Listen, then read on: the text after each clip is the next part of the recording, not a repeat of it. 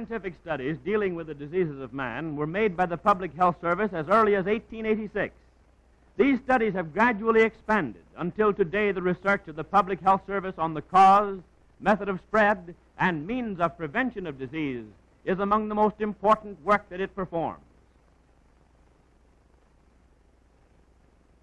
A research laboratory for the Public Health Service called the Hygienic Laboratory was established in 1901. In 1930, Congress changed its name to the National Institute of Health. At this famous institute in Washington, D.C., most of the investigative work of the Public Health Service is conducted. The diseases and conditions studied by the service include a long list. Heart disease is public enemy number one. It is first on the list of the causes of death. More than 300,000 persons die each year in the United States from this cause. The electrocardiograph has aided greatly in the study and diagnosis of heart disease. Next in importance as a cause of death is cancer.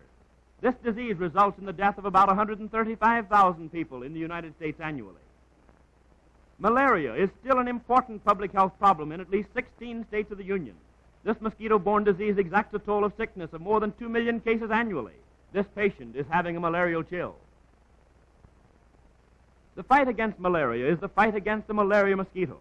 The prevention of mosquito breeding by seeing that no containers are left lying around to catch and hold water and thus provide breeding places for mosquitoes, and by eliminating all refuse piles insofar as possible.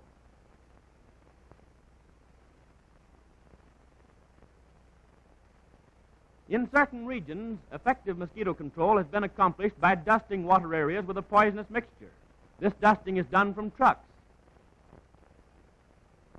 by hand dusting machines, and by airplanes, according to the conditions met with. Another effective method employed is the killing of larvae or wiggletails by the oiling of stagnant waters.